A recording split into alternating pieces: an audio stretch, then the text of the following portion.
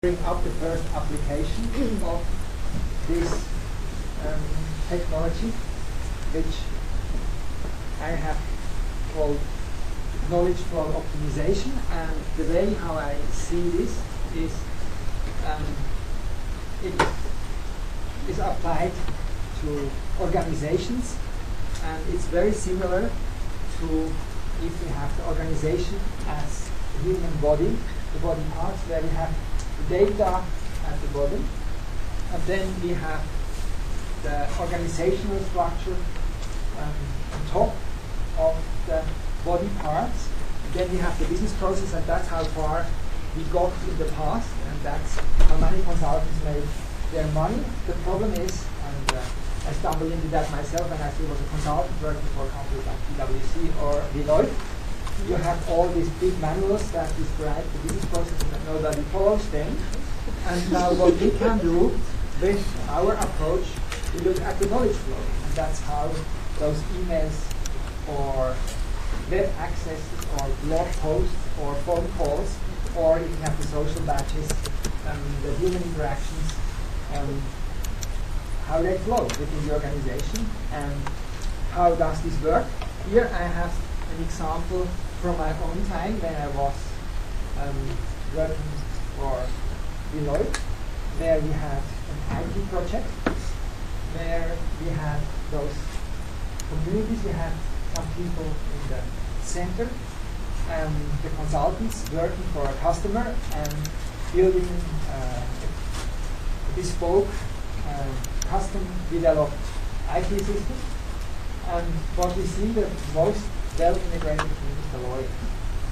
That's very typical, but probably not how it should have been. And what we also see is that the customers are nowhere, which is not very good. And when I was involved in this project, I was actually one of the guys in here. We didn't really notice what was going on. And so here is another snapshot. Again, we see something which is not good. You see here one guy who is really totally central, and it actually turned out this was our most junior consultant, and he was the only one who knew the method. That's why all went to him, and he was always complaining to me that he was totally overworked and underpaid and totally frustrated, and I didn't believe him. But if you look at those pictures, at the knowledge flow inside the project, it becomes very apparent. And over time, you see here, in the end, we succeeded. So the consulting leaders and the customers, they got together, they started forming one team, the technical core team. This guy is still very central, but there are others which are learning the method. So this is sort of how we then ended. This is the betweenness curve over time that tells you when there were phases in the project where one guy was dominating the entire communication. And this sort of analysis can give you insights into what's going on in a project or organization that are near to impossible to get in other ways. So that's sort of how, in a nutshell, the knowledge optimization thing works. And I will show you now a bunch of practical examples. But before I do that, let me also explain to you what the individual characteristics of the people are that we are looking for. Which ones are the leaders? What are the characteristics in social networking terms of the people that are good leaders of swarms, that create the new trends? How do they communicate? And I would like to go back in history and look at some old examples of famously creative people. This here is one, and that's not the guy, that's his boss. That's the Duke of Milan, but the most creative person, Leonardo da Vinci. We don't know whether he was the most creative person, but he's frequently nominated as being one of the most creative persons. What we see here is one of his inventions, which is not very famous, but which sets a great example. It's called an imperial dinner in China, And he invented the same thing, he creates paintings out of foodstuffs. And so what he did, he was hired to set up such an imperial dinner for the Duke of Milan, and which means he needed the artists and he needed the chefs. And because the environment in a medieval kitchen was really chaotic, he was predicting there would be chaos in the kitchen, and so he invented a sprinkler system in case there would be a fire in the kitchen. And when the big day came, the artists and the chefs were in the kitchen, they started fighting with each other, the sprinkler system went off and everybody drowned, because he had done a miscalculation of the sprinkler system. So, but the point is, 2 months later he had another imperial dinner, which was a big success.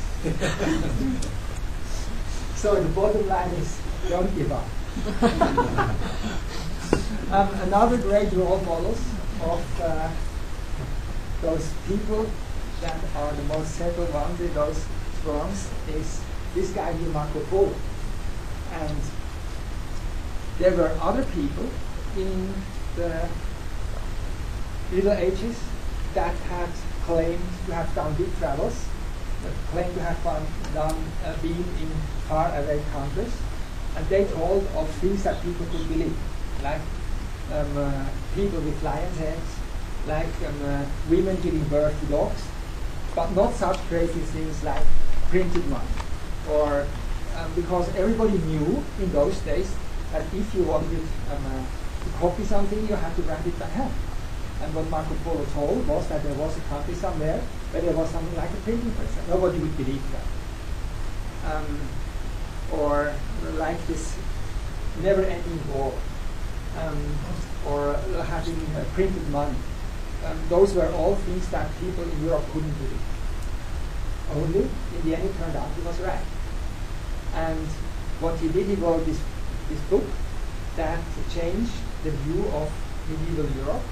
And the way how he wrote it was the reason for the success, because there were those other writers that wrote about the people with the lion's heads and women giving birth to dogs and so on, and they themselves were the heroes. They always married the princess and became the king themselves. Whereas Marco Polo just told the story and kept himself in the background, and that worked so much better. And that gets me to the biggest role model of all, and that's this guy here, which in the US, usually I don't have to ask who he is, whereas in Europe, people don't know this. He speaks very well. And this is one of his most well-known inventions, the Franklin stove. So this is Benjamin Franklin, in case somebody hasn't realized, notice the picture. And he refused to patent his invention. He shared it with everybody. And which means that like 10 years after he had come up with the idea, it was already spread out everywhere across the US and in Europe. And he did other things. He created a group, COIN, a learning network of people, which he called the Junto, that together as a group created the first town library of Philadelphia, that created the public firefighters, and I think that also was very instrumental in creating the US postal system. And he did all of those things in the same way as Leonardo da Vinci, very stubborn, not giving up, and like Marco Polo, keeping himself in the background. And so those are the main characteristics of those people. I think I've already touched on those things. It means you are not just very intelligent, but also socially intelligent. You are willing to team up. You are very stubborn, and you are very good to communicate. And those are all things that you can get out automatically, for example, from your email archive. And the contribution index is one approximation. You might remember those dots that we discussed before, that the most active people are here. Then, depending on how much of a sender or a receiver you are up and down, and then you get different roles. And Benjamin Franklin will probably be somewhere here, and Leonardo, by organizing his imperial dinner, he would be up on this other side, very active. So those are things that you can get out automatically. And what the people here do, they are the core nucleus of what I call a COIN, a Collaborative Innovation Network. And the way to get them out is looking at their communication pattern along 3 dimensions. The first one, how well connected are you between them? Centrality. So we get that out very easily. How responsive are you? If I send you an email, does it take you 10 days to answer or 10 minutes? And obviously, for a good team player, he's very responsive. So we can get that out automatically. And then how sharing are you? And we can get that out by looking at the content of the email and you get those threads where content is being shared. So those 3 dimensions you can get out automatically and try to find the coins. And how do coins look like in social networks, in social network structure? So obviously those are the people we want. And for that, let me give you an example that most of you might be familiar with. That's Linus Torvalds and the way how he created Linux. He was Benjamin Franklin in the center, mix of Leonardo and Marco Polo, and he created this point where everybody talks to everybody. And then over time, they were joined by other people that thought working on a new flavor of Unix, a new flavor of operating system would be a very cool thing. And they formed groups like the Debian group, and there are other Linux communities, and they formed a learning community. And in social network terms, this means they were not so connected among themselves, but very connected with the same. And then over time, they were joined by the general users, and they would be interacting in places like Slashdot, and they would connect even less among themselves, but they might be connected to a few of the core people in here. And if we look at the social network pictures, we get pictures like this one, which is 7 years ago, a snapshot of my mailbox at Deloitte,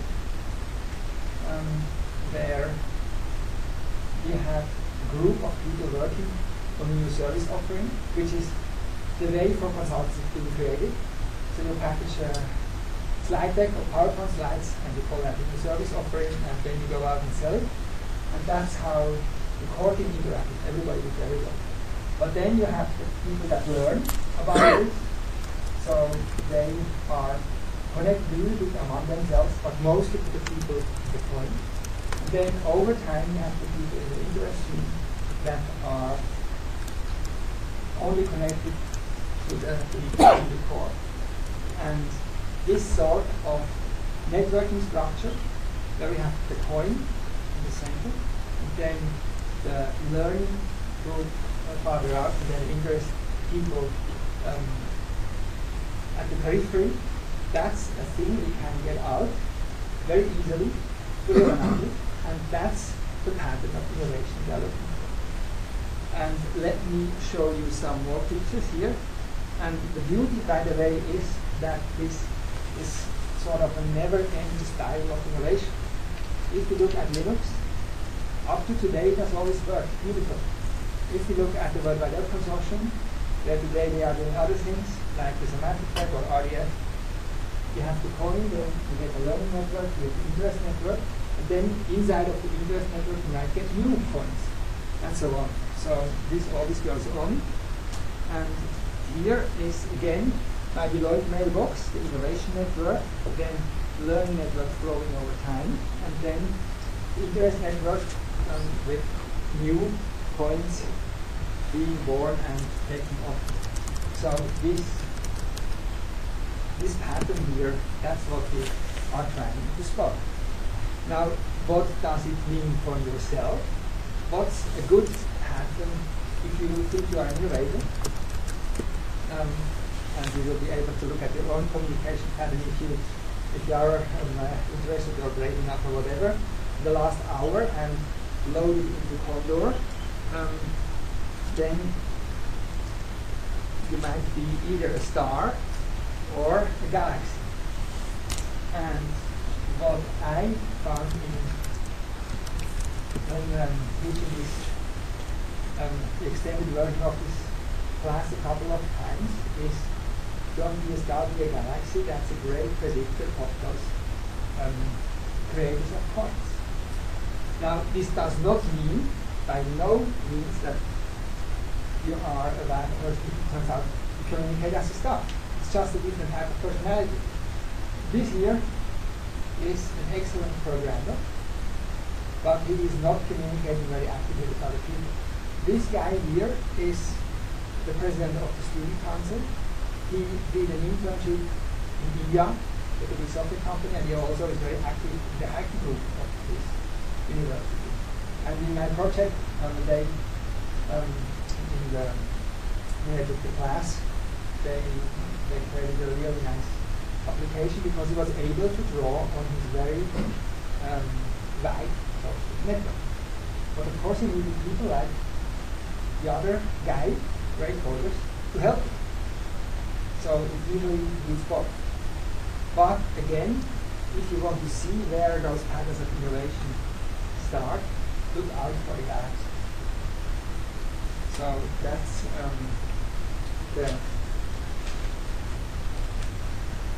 what I have to say about how to find Swarmcreativity. Yes. Could you explain to me more about why the galaxy? How do you better? It's not better or worse as far as the individual is concerned, but if you want to spot the trends, you will spot them around the galaxy because they spread them out. They are embedded into groups of people. And if you want to find the people which are excellent communicators, they communicate as galaxies. Because they share the links, they introduce other people. This here might be somebody like Donald Trump. He is the star of his own universe. But he probably doesn't introduce many other people to each other. Whereas this guy here is embedded into clouds of other people, and they might communicate through him, but they might also sometimes circumvent him. Yes. Well, it turns out I have a related question, which is it's troubled me for some time. I heard a story maybe a year ago that was about medical. Person in the corporation values doctors for funding research projects much higher if they are very quick to respond. You mentioned that as one of the dimensions.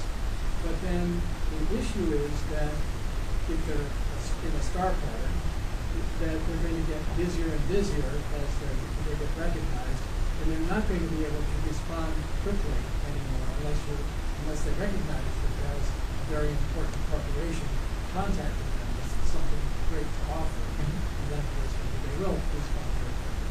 So that would suggest that the galaxy pattern would be much better because you're going to swamp out your stuff. It's much more robust. Yeah. And we have indeed, and someone will talk more about some medical applications, also done some analysis of some star doctors. And star doctors communicate as stars. And they have a real problem because everybody wants to talk to them, and so, and I guess it's also a little bit of an ego thing. Like Ben Franklin giving up some of your connections and sharing them with others. That's what he did. That's how he was able to get off the trends. But if you are the world's biggest brain surgeon, probably people want to watch you, how you do your operation, so you will be a star and you will remain a star. Overall, though, the galaxy pattern will help you be more successful. Yeah. If I'm analyzing my own email flow, it seems I can't go out very far. If I'm looking at just my own, I can see who I'm sending to and who's sending to me. So how do I get those other ones in there? You will get that. That is the mailbox of one person. Well, how do I get it? If because you have the CC links. Just load it and try it and it will work. But it seems I'm still missing something. If George is communicating to Peter around me, and I'm not CC'd on those, my email flow isn't going to show that. That's an excellent point, and there are indeed ego networks and social network language, and you would like to be God and watch from above, and you can be God if you are in an organization and they give you the proper email archive. Right. And sometimes you are just yourself and you look at your own, it's called the ego network. But in previous classes, I saw pictures like this one, where the owner of the mailbox was here.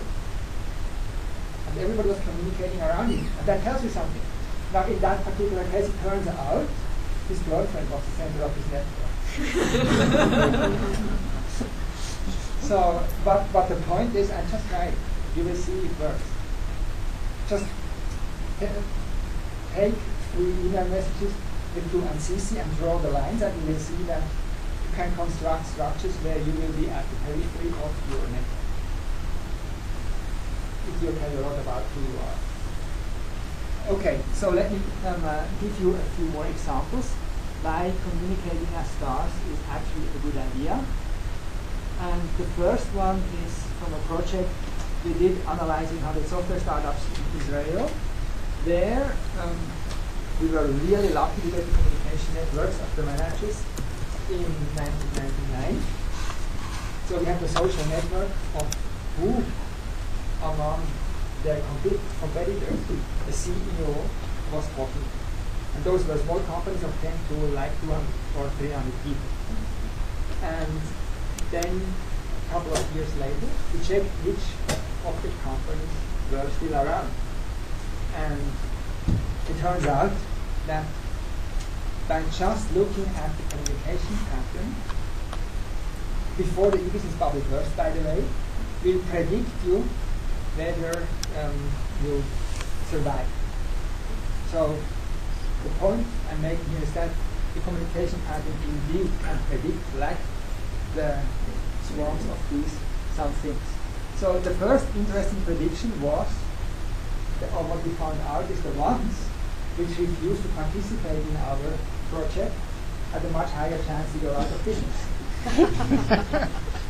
And I always like to use that slide when we make our project.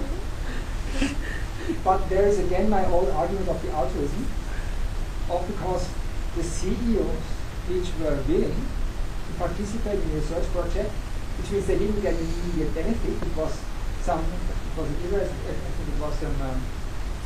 Technium. It was a Technium project. So the ones who were willing to collaborate with the Technium, that predicted whether they would go out of business or not. But then, of course, there was also the other things, like the more you spoke with your competitors, the higher the chances of survival. And that's quite amazing. Now, here is, by the way, the structures. And then there was something which was even more amazing. The little the non-survivors communicated, they prefer to talk to other non-survivors. So it seems birds of a feather flock together. It's also called homophily in sociology. Similar people talk to similar people, and it seems that somehow, subconsciously, you can predict or you like to talk to similarly minded people. That was quite, I think this is quite amazing. So that's one example. Another one was totally a different application. We wanted to know whether the cell phone patterns of students would predict which ones would be the most innovative students. In this case, it was a class of high school students who got free cell phones in return for sharing all their communication planning with the cell phone company, which they gladly agreed. And the company did an analysis like that. They just looked at how active people were. And I mean, this already tells you quite something. For example, this student here, he is totally technology refuser because he never responds. But he was considered a really cool student.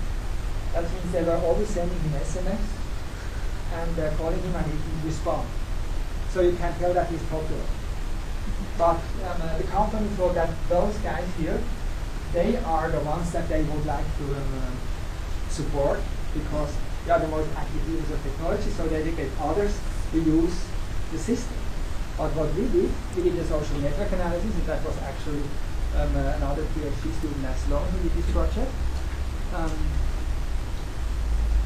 And what he did, he compared the full network, 17 students in the center, and the way how they communicated with 2,000 other people with the network of just the 17 students themselves. And I have given them here some dummy names just to be able to refer to them.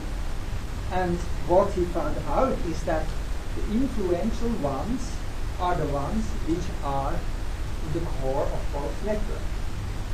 Because you have people that are gatekeepers, that means they talk a lot outside of the class, but they are not very central in the class. Then you have the other symptom where you have the people which are very central in the class, but they are not communicating outside, and the influential ones are the ones which combine inside and outside. And he found that out, and could, for example, look at a movie like this one, which will show you how the innovations are being adopted. Each red dot is a student, and each gray dot is a product, which is either using some dedicated service. At that time, it's actually a European company. There were soccer championships, so the students could get soccer results and so on. And so what you will see is how the students use those services, and how student 9, which is the most influential one, experiments with the new products and then gets others to use it. Can you give us a sense of what these products are? Yes, it's like sending video SMS. It's all the value-added products that the cell phone company wants the kids downloading ringtones, everything that costs money. Now, in this example, they got it for free. So that's, of course, the big drawback, is that the results might not be totally representable. But still, what's the communication pattern of people that get others to use those free products? And what turned out, what was the pattern was, if you are central in both your peer network and the global network. That was the prediction. So this suggests that in certain kinds of networks, in certain kinds of content within products, you may have a lot of adoption by certain individuals or by the group per month, let us say. Whereas in others, you may have very slow adoption. But a dimension of this is exactly what the literature on adoption says, that it helps to have strong interconnections in communication. Exactly. Yeah, and that's what you can find out here very easily. Yeah, I noticed that at least the beginning part of your movie there's 3 at the corner there, and you kind of just talking to each other and everybody else. Kind of reflected what you're saying, kind of non-human, or at least not something that people talk to. I mean, there's a connection of other people who are really doing a lot of talking. Exactly, and those unconnected people, some of them were high volume users, but what they did, they were just connecting through the cell phones with the laptop to the internet, which means from perspective of the cell phone company, I mean, it's nice because it creates revenue, but they didn't really attract others to also use the service. Or maybe they have 1 or 2 friends, but they're this tiny little group themselves. Yes. They're not connected. Exactly. I'm kind of curious, we have things like the Word of Mouth Marketing Association. If number 9 is so successful in getting so many people to adopt value-added services, is this person compensated for adding value to the bottom line? Well, in this particular example, all of them were compensating in getting free cell phones. Oh, okay. And having them used for a year or so. But I guess that's a good marketing strategy. Mm-hmm. You should try to identify people who would be good Yeah. centers of word of mouth marketing reward them. That's right. I'm That's just what we thinking are. about in That's this the point case. here, Would because it we can have to predict be- it now. Because if we found that this pattern of if you are central in the peer group and central in the bigger network, that predicts this behavior. Mhm. I mean, another thing is that, of course, depending on the application, the pattern might be totally different. I will show you an example where hierarchical communication pattern is the best for one way of things, whereas totally decentralized communication patterns is the good for the other way of things. And this example is actually coming right here, and it's the Eclipse open source developer community, where we look at programmers, open source programmers for Eclipse, which is a Java development environment, and we looked at how creative groups were and how high performing groups were. Then we measured creativity as numbers of enhancements implemented over total numbers of bugs and enhancements over time. And we measured productivity as just numbers of bugs fixed, numbers out of all bugs submitted. So what we were able to do, we were able to measure how productive the group was and how creative the group was over time. And then we also measured social networking structure. And what we found is that there is a pattern that predicts high performance, and there is a pattern that predicts high creativity. And the pattern is changes in the keenness of the team over time. The more it oscillates, the more creative the team is. The more it is steady, the more high performing the team is. And creativity and performance are negatively correlated. A team is either creative or a team is productive, but usually not both. And in this case, we just look at them like 30 or 40 Eclipse teams. And I think there is a very good explanation for this phenomenon, because if in a creativity setting, communication structure moves between the coin-like diamonds thing where everybody talks to everybody. There's a centralized pattern where one guy pushes out an idea, then the group talks everybody with everybody, and then they have a centralized structure again. New idea, then decentralized, they talk with each other. Centralized, one guy is excited and pushes it out, and so on. And this oscillation thing, that predicts creativity. And on the other hand, if it's very steady and you have either a structure where everybody talks to everybody, or a structure where one guy is the coordinator, that predicts high performance. But these things are not very creative. So by looking at those curves, you can tell whether people are productive or highly creative.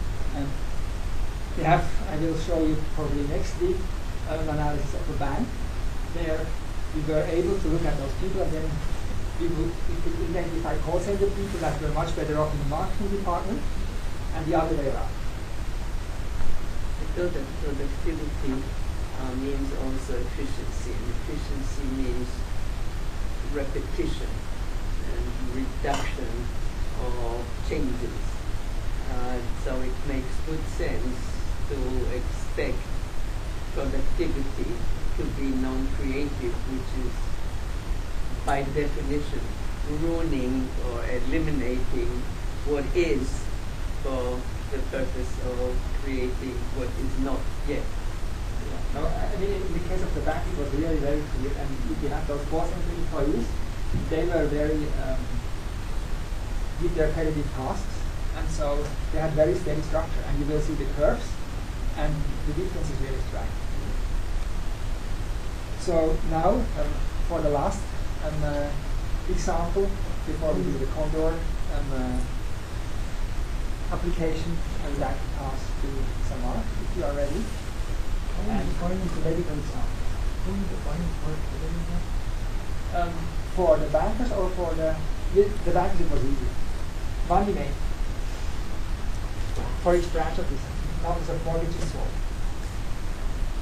But here it was numbers of bucks fixed productivity and numbers of enhancements implemented. Coming up with enhancements and implementing them, that was very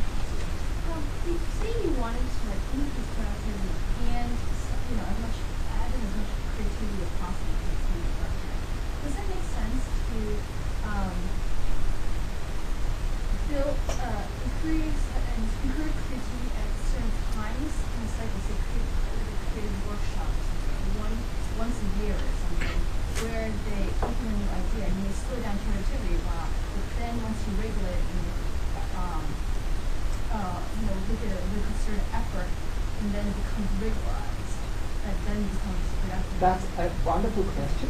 That's what we are grappling with, and perhaps someone will actually probably talk about some examples where we are precisely trying to answer this.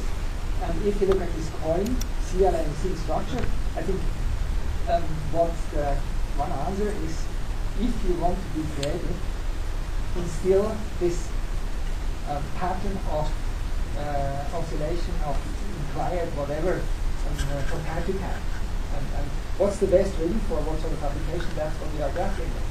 So it seems like it makes sense to do all one time to spike the speed, but then you have longer periods of regularity versus slow integration of small changes that may cause slight swing back in productivity as people adapt to new technologies and new systems and methodologies and organizations. Great point. And if you look at the banks, for example, depending on whether you are the marketing department, the call center, or the web design department, different levels of oscillation might make sense. And we were trying to answer the questions, but unfortunately we have no final answers yet. So.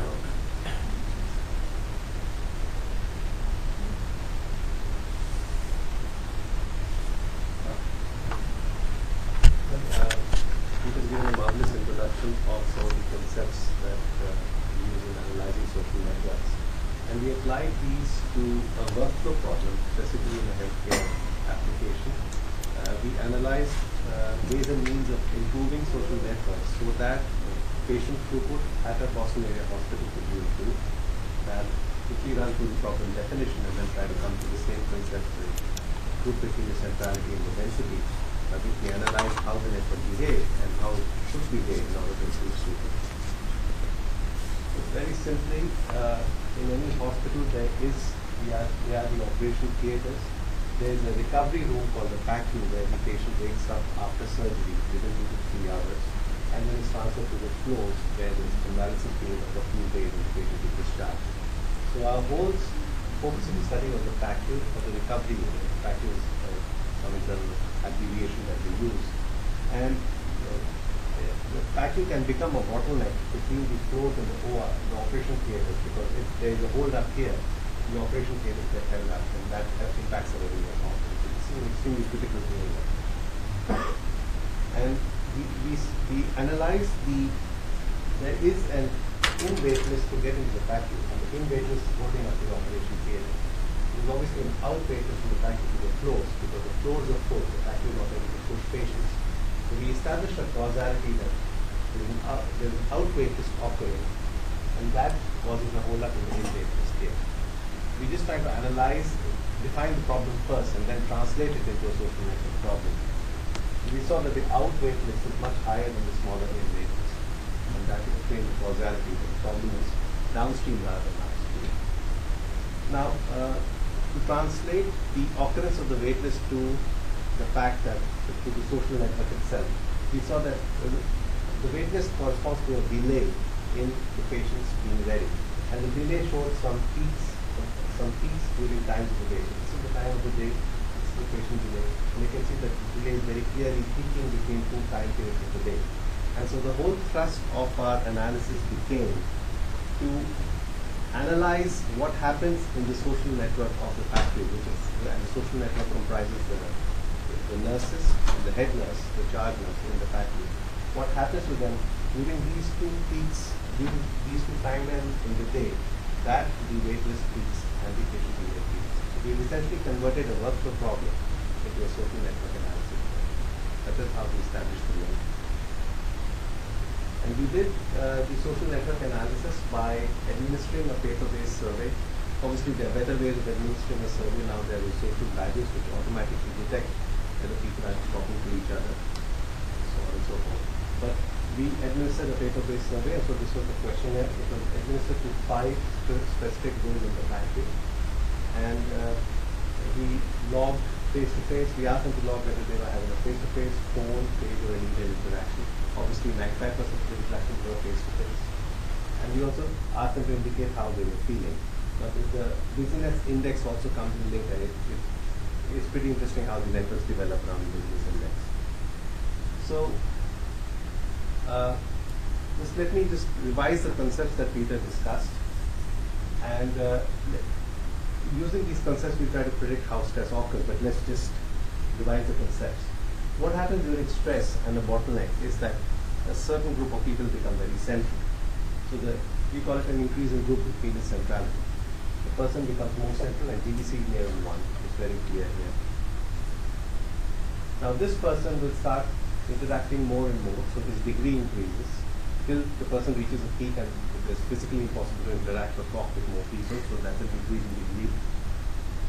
And at the same time, the rest of the network, the density drops.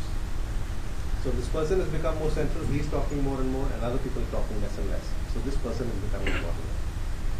So essentially we look at 3 things: GBC, degree, and density. And that's exactly what happens in our factory study. There are 2 central roles, the factory coordinates and the OA. And these are snapshots from Condor, and I'll correspond the occurrence of a bottleneck with them. So you can see that the GBC is spiking exactly during those 2 time bands in the day that we discussed, that we showed that the waitlist is peaking. You can see the GBC spiking there. You can see that the network density increases. The size of the dot represents the density. Sorry, the person's density increases. So the first people are speaking more and more. Sorry, the degree increases. They're speaking more and more. And the network density drops. The yellow part drops. So other people are speaking less and less. What does GBC stand for? Group between the centrality. When the person becomes more central within the network. And so this is the bottleneck. It's a typical bottleneck. So essentially, that's what I think the lady here asked. That you can predict the occurrence of a bottleneck in any network.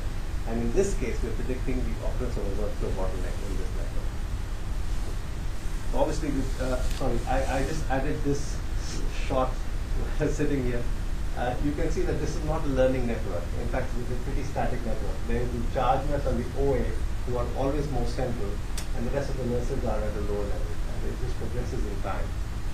So it's a very static network, which we try to change. If we make these people less central and we make the network more collaborative, probably the efficiency will increase. And that was the whole idea.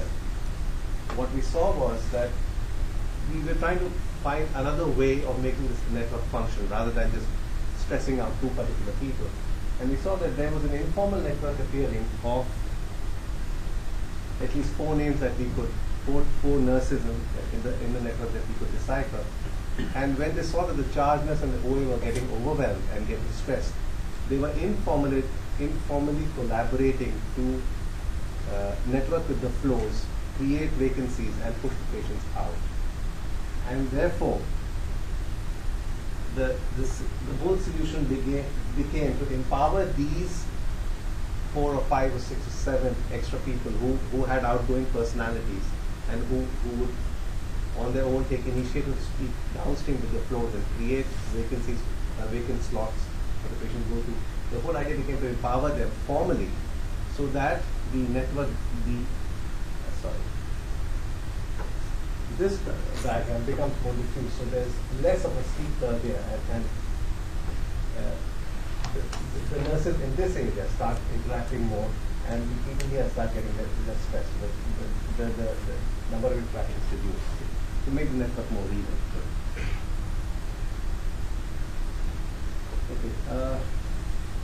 Now the busyness index is also something that we logged during the survey, and you can see that there is in these three snapshots, which are time series, there is a background gray network that typically occurs during any time in the vacuum, and the blue network emerges at the times of waitlist or stress, and it disappears. So if you run a movie, the blue network appears and disappears over the background gray network. And so the whole idea became that if we reduce the total stress in the system, the blue network should not appear at all. Everybody is collaborating with everybody, and the stress should not happen at all. And one way to do that was to improve the hierarchy, the reporting hierarchy. Right now, the charge nurse talks to admitting, who talks to the floor. There's a very formal hierarchy. The other nurses have only an informal way of talking to the floors. In case we empower the nurses to speak directly to the floor and admitting, that if you change the organization structure, we are able to migrate the one-way communication to a two-way communication and becomes a more informal, collaborative network. So that is an answer to changing organization structure and communication methodology to improve throughput. So my last slide. Some key recommendations, I think they're self-explanatory. In any generic situation, one way to improve efficiency and throughput would be to identify key knowledge experts, not only the selected few, but the diffused knowledge experts in the system, and give them a formal status in the hierarchy. Improve knowledge sharing and transparency amongst them through IT tools, and that's what Peter spoke about, that it's not just mere collaboration communication. For example, in the Swarm example that he gave with the bees, it's people having internet access who actually made a difference in the Ghana example. So that people talking to each other is one aspect, but giving them IT tools to be able to perform the task properly is a better way to improve collaboration. Shorten process steps. Some process steps can get very long-winded in very tall hierarchies, so make the hierarchy flat like we did in this example. And create some incentives, which is slightly removed regulation. That's my part of the presentation. Stuck to 10 minutes, I guess. It's great. If there are any questions, I'll take one or two questions and then we move on. Yes, sir. Okay. Did they take your advice or your recommendations? And did the throughput improve? Yes.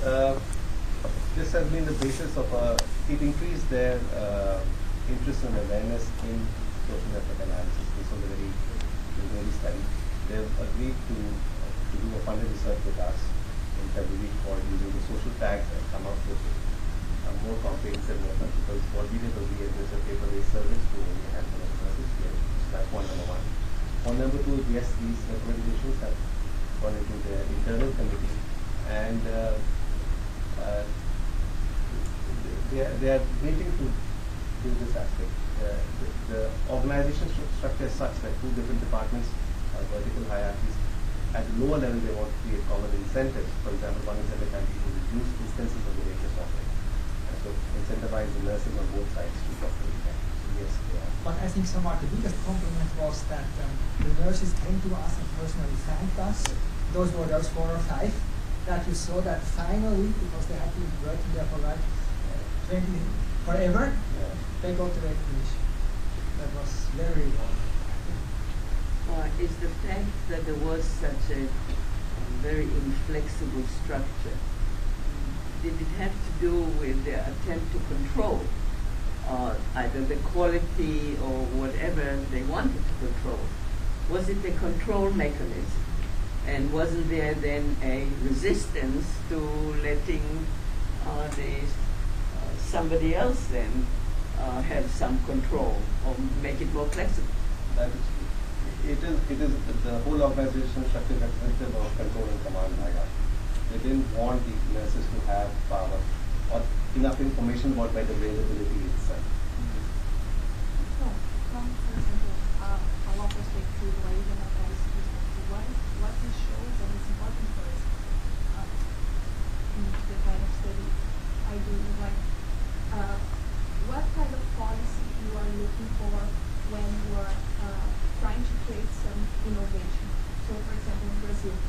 COINPC project now. We have like a great community of open source development, and there are some states in Brazil that are adopting open source project has priority for government funding and all that. So how these networks are like clear for us and transparent, and these results is just showing what we are debating in law and a lot of studies, is that this work, how this can inform a policymaker or our project.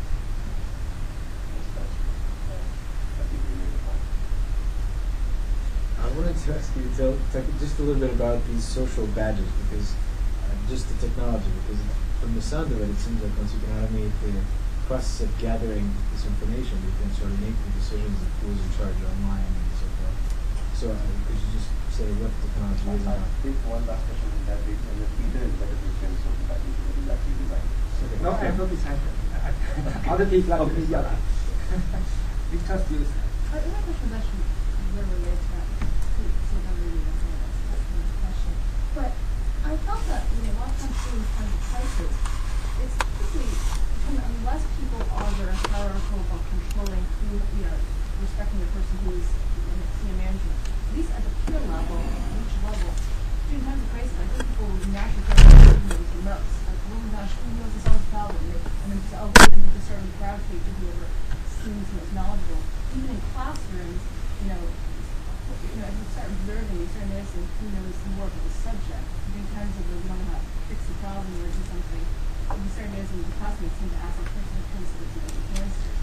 So when you talk about identifying key knowledge experts, I think a lot of times that probably naturally happens that people are willing to see who's really knowledgeable in certain areas where they have capacity for more important to get done and get the credit. I'd just like to build upon that. In fact, it's related to the command and control structure. At this hospital, specifically in health medical setting, yes, the person with the most knowledge is essentially to try to gravitate towards them. But what accompanies that is the control and command and the insecurity that if your weaknesses are exposed, you might fall from the high pedestal that you are occupying. And that's exactly what's happened in this case. There is the vacuum and the floors. They do not want to share the bed availability information with each other because their efficiency throughputs are in question. And related to that is there's a lot of HR factors related because the nurse shift timings, the nurse staffing, nurse incentive structures are all related to the patient throughput. So each of these departments, they first talk to each other, the nurses don't talk to each other, they control the information and they fight. Listen, I see that bed available, why aren't you pushing patients there? Oh no, I reserved it for a VIP, I can't give it to you. And by the way, how do you know this bed is available in the first place? We haven't published anything.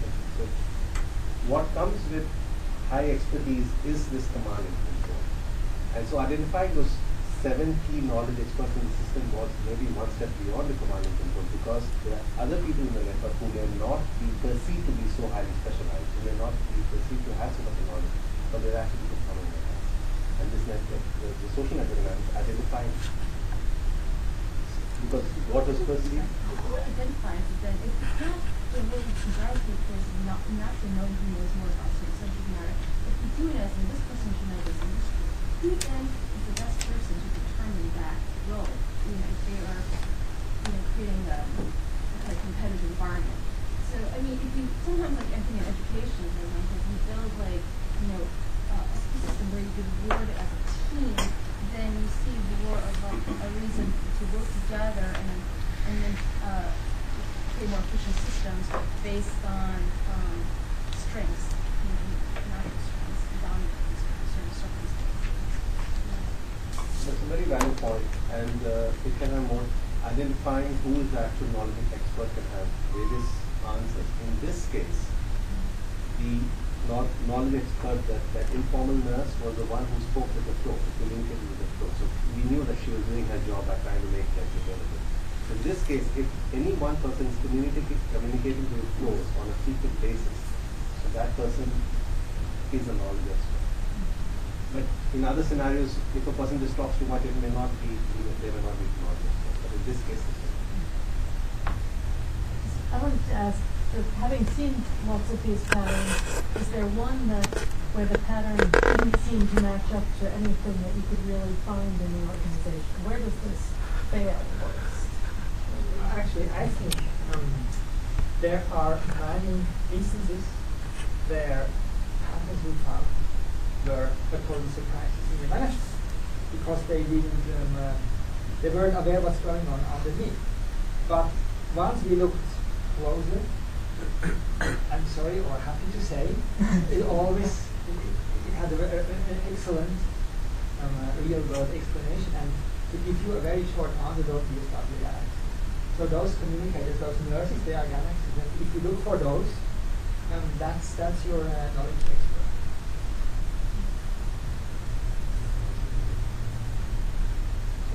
For the social batch question, actually, cheap answer. Next week I will go in great detail the German bank example because that was done with the social batches. In a nutshell, those are just sensors that you carry around your neck that transmit how much you talk. But we don't the content isn't analyzed because of privacy concerns, but the variations in pitch, and then you can calibrate that, how much you move, accelerometer, whether you are excited or bored. That's what you get with the accelerometer. Then whether you look into somebody else's face, that you get with an infrared sensor, and then how close you are, that you get with a Bluetooth sensor. That's how the social batteries that we have work. And that tells you quite a lot. For example, as you will see, you can predict whether you are introvert, extrovert, neurotic, and so on. So is this a standing sort of technology? You can just go on Amazon.com and buy No, it? Or this is something that was invented by some independence group at the Media Lab. Oh, I see. So this is something you're still sort of soldering by hand? Yeah, it's sorted by hand. It's available in like 200, but there is a sponsor there who would like to convert it into commercial technology. And now we will be repeating our hospital experiment with this technology and hopefully answer questions. What are ways of making a group of 80 nurses more creative?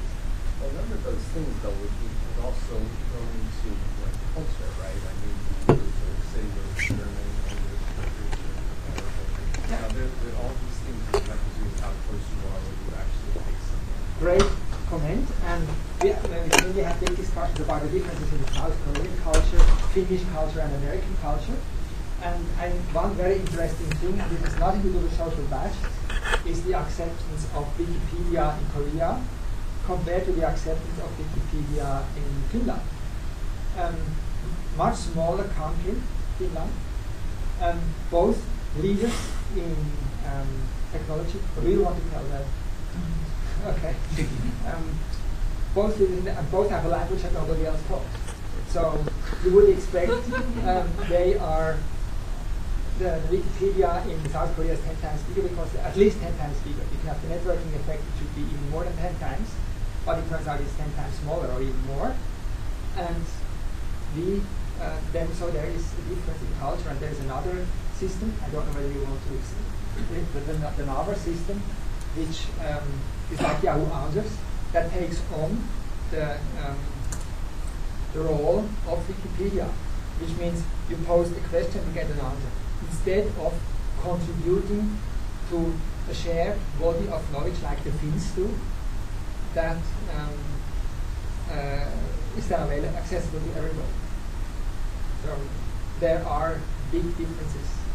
And also in the way how you interact, we did some studies where you compare the Italians, the Germans, and the Finns. And again, there are huge differences in the attitude towards hierarchy, for example, and so on. And so not the same pattern is creative or productive in Italy as it is in Finland, but the opposite. So I think now we should go to the... Do you have time for a question? Okay. Maybe a couple of words on something, things you've learned about the difference between the knowledge experts, which seem to be the key players in this hospital example, and people who actually make the decisions. Because in general, say if you look at the US government, which means you have the experts and then the decision makers. And and they're separated. And is that sort of the is that an efficient way to do things? Is that necessary? Or is it just sort of a price? Well, I think the answer is there are decision makers which are peripheral to the network. And those are bad decision makers. And in the past, they could hide. And with such a technology, they come out. And I'm sorry for those guys to report that we did some projects where we found those people. And I can be relieved that the organization in this particular case had come to the same conclusions as us independently, so it wasn't really our analysis. It could not have been because when we do research projects, it's always will be anonymized. But yes, short answer yes. Has anyone been demoted or lost their employment based on your analysis? No, okay. because we do not give back any. I mean, you might be familiar with IRBs and so on, so that's a no-no. Oh, okay. It's always totally anonymized. Okay. But have we? There were some opposite stories where the organization was concerned, or they wanted to let people go, and we said we shouldn't really do that because it turns out this guy is so important for the organization. So that was the only time that we actually revealed some insights. And I mean, the nurse example is the same. Like when those nurses, they were so happy that in the end we finally could show that they had a central role. Mm-hmm. Now, the today's presentations and a few, about half of next week's presentations are already online on, I put them up before class. Just IAP. There you will find PDF presentations which is kind of there. And I was also asked by a student whether it's okay that he records my video, and I said yes.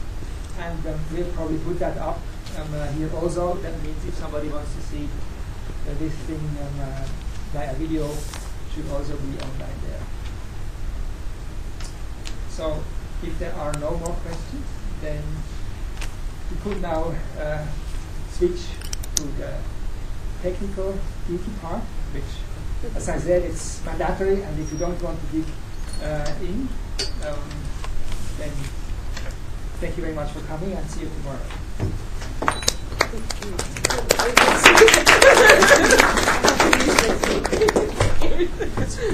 I'm like,